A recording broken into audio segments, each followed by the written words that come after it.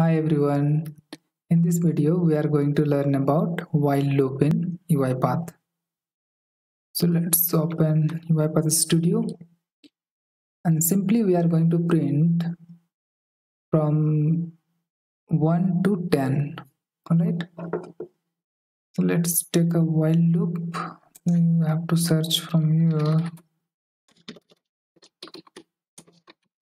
while and take while loop. And in this loop, you can see we have a condition and then inside that there is a body. So in while loop, it will first check the condition, and if that condition will satisfy, then only it is going to execute all the process inside the loop. All right. And for our example, we are going to print 1 to 10.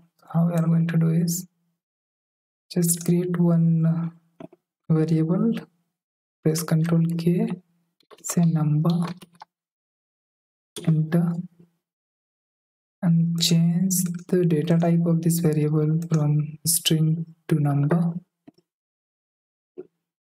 And initial value we are going to give as 1,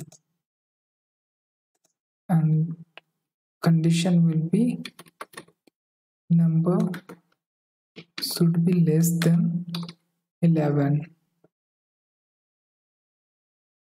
and going to write the number, say value of number,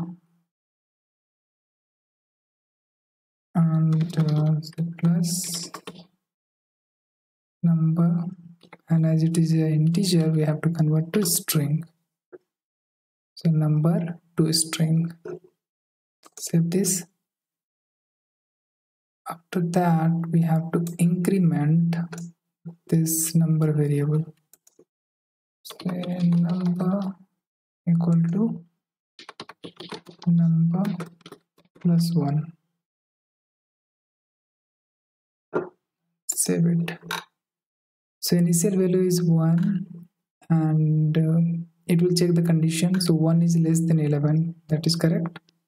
So it will print this number and then increase the value of this number to it will get incremented by 1, so it will be 2, and again it will check 2 is less than 11, yes. So like that it will print numbers from 1 to 10. Let's run this.